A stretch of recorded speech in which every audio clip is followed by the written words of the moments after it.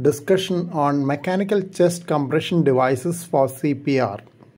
Conventionally, cardiopulmonary resuscitation is done by manual chest compressions with operators rotating to avoid fatigue.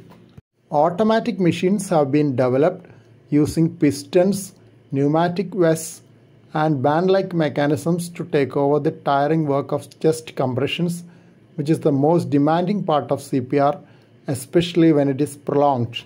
Theoretically, they can be better than humans as they don't pause or get tired.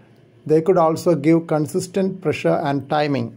But this hype has not come into actual practice, as a Cochrane review has shown. Sometimes some have shown harm as well. The review had assessed data from 11 trials with 12,944 adult subjects.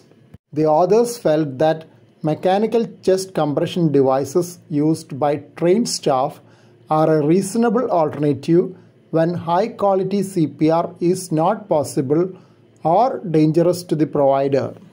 Potential situations include limited availability of rescuers, prolonged ongoing CPR, CPR during hypothermic cardiac arrest, CPR in a moving ambulance, CPR in an angiography suite, during preparation for extracorporeal CPR.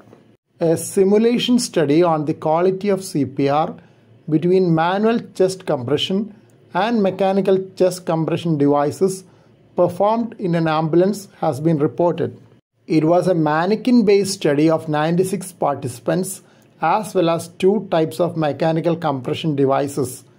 1 minute continuous chest compression was performed when the ambulance was idle, traveling at 30 km per hour and at 60 km per hour. In manual compression, significant variation was noted among different speeds in terms of average compression rate and depth, as well as fraction of insufficient compression depth and fraction of normal hands position.